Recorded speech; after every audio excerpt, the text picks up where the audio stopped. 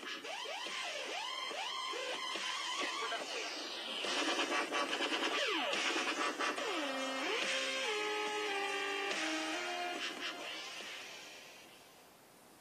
everybody, Dutch Sense here.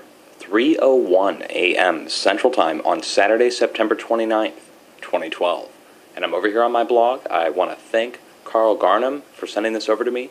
This is breaking news out yesterday from National Geographic. I'm going to read this to you. A new comet is coming next year, C2012 S1, and the title says it all. Could be the brightest in human history.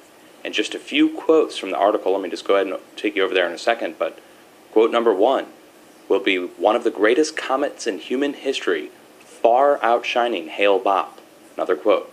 Right now, 2012 S1 appears to be 615 million miles, that's 990 million kilometers, from Earth, between the orbits of Saturn and Jupiter, astronomers say.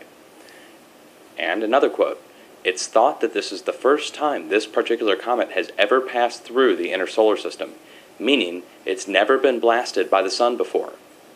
Its brightness magnitude is expected to be -16. In comparison, the sun has a magnitude of -26, and Comet Hale-Bopp was -1. So it's going to be about half as bright as the sun, right? Brighter than the moon. And I just had a little tongue-in-cheek in here, but here's your Nibiru, guys. Happy end of the world. I'm going to get a cigar and coffee. And I put a link to the original Facebook post down below.